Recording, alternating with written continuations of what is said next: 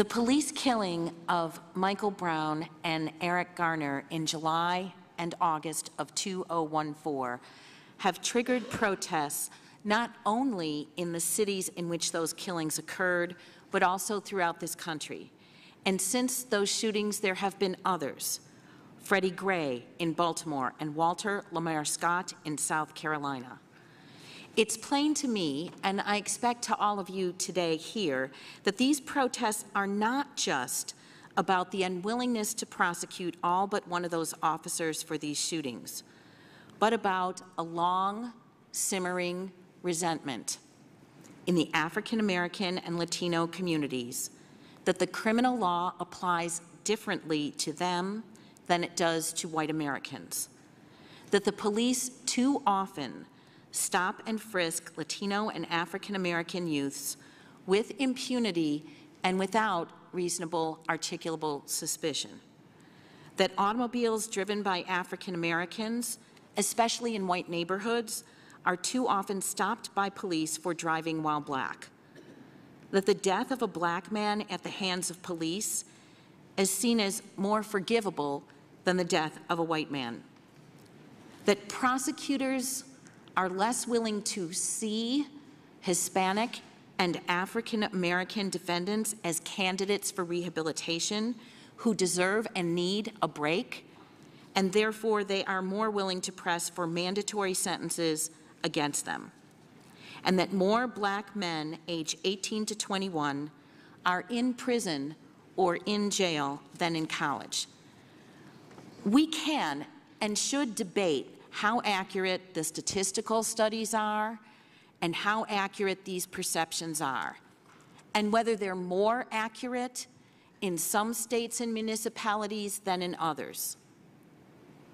But I think we can agree that these perceptions are accurate more often and in too many places than we would want them to be, and that the perception itself is a reason for great concern, because beyond the statistical studies, we cannot be one nation if a significant percentage of our community members believe they are receiving an inferior quality of justice or no justice at all.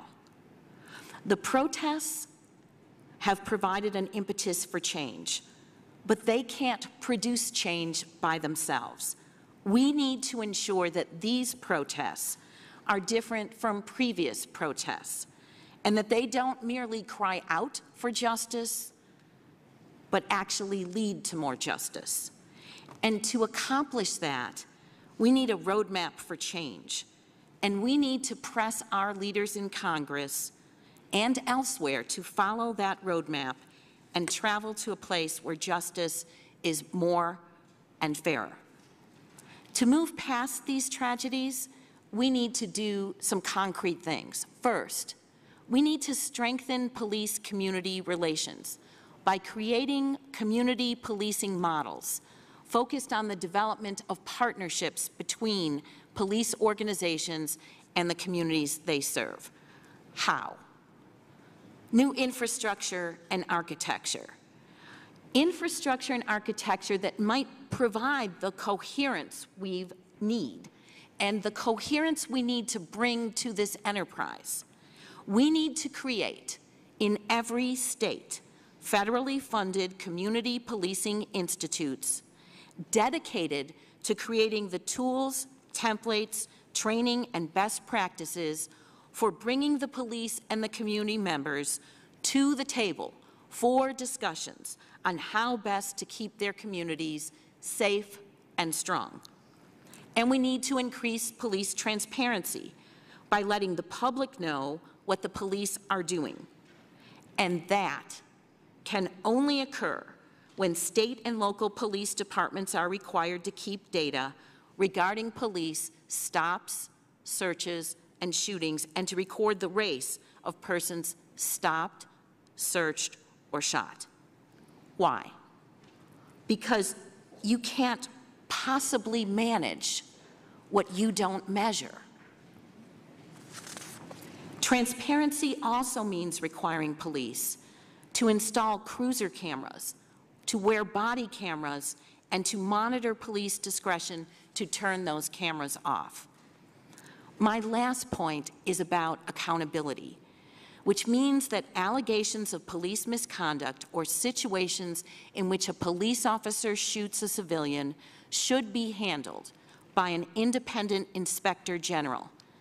The investigation and prosecutorial decision should not rest in the hands of a district attorney dependent on that police department for its criminal investigations, past and future. So we need police community partnerships, a state institute to support them, cameras, data collection, and an independent inspector general to investigate police misconduct. The roadmap doesn't end here today at this table. The next part is the most difficult. How do we implement it? The system is broken. We need Democrats and Republicans to come together to craft a roadmap to justice and figure out how to fund and implement it. Only then will we be able to create stronger and safer. Although many states mandate peace officer certification and standards for hiring and training, most states exert limited control over their local law enforcement. Outside of consent decrees and the distribution or withholding of federal funds, the influence of the federal government on local policing is also limited. The bottom line is there is no single description of United States police culture and practice. The environment and the challenges faced by police departments vary widely, and the control and oversight of our police is almost exclusively local. The second major factor to consider is that police departments do not operate independently.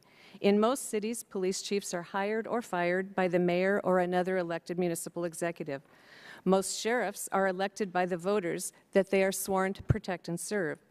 When police exert control over citizens, they do so at the behest of an official elected by the people. Crime control strategies don't emerge in isolation, nor do decisions about police accountability. Those decisions are made by independently elected officials and prosecutors. Too often, the scrutiny of disturbing incidents begins and ends with the police department, with little examination of those factors outside the agency that influence priorities and practices. The importance of a broader focus of inquiry was illustrated in the recent examination into the government practices in the city of Ferguson. The findings serve as a powerful example of the influence of governing forces outside of the police department itself. Ideas for improving policing in the 21st century need to consider both of these major factors.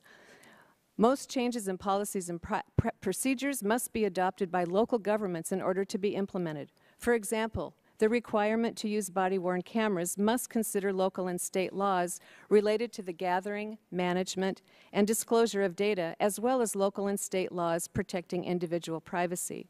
These changes will take time, require a great deal of cooperation, and in some cases the barriers may be insurmountable. There are, however, meaningful steps that can be taken at various levels of government without changing laws. These steps will improve the culture of policing and expand police training in ways that contribute to increased public trust and improved safety. The recommendations of the President's task force contain a full range of actions that can be implemented immediately and some that are more long-term strategies.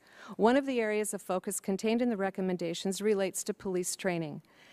I sent to you a copy of an academic report that I co-authored. It was published by the Kennedy School at Harvard and published by the National Institute of Justice. This paper expounds on the importance of addressing the leadership culture in police departments and suggests a path toward improving culture through effective training. I hope these ideas will be beneficial as this committee explores ways to improve policing in the 21st century.